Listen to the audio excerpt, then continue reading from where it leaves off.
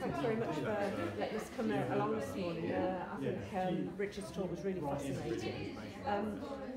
Tell us a little bit about why you think it's really important that young people get these sort of motivational talks.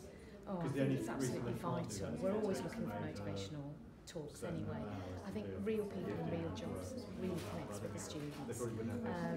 They see perhaps a career or an area of their future which they've never really considered before, and the detail with which he was explaining things is really vital, because their experiences are quite narrow up to this age, and it just opens up the field. And I think that they manage to link what they're doing with their subjects in school and in the sixth form and their university and offers to where they might end up, and not sort of just have a very narrow field, assuming that the three subjects they're doing leads to just X, Y and Z.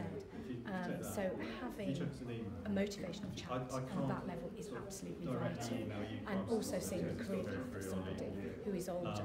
They get fed up with us because we're boring with teachers, they see us every day. Having somebody new and their sort of history, if you like, is really, really important. So we appreciate it, and I think they just start to think, they start to think about themselves in those situations. And I think a couple of questions that came through.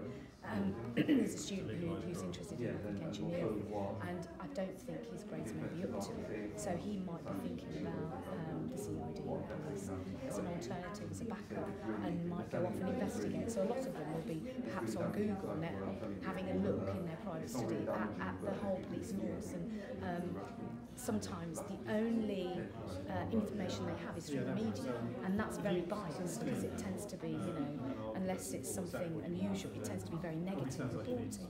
So to get the real aspect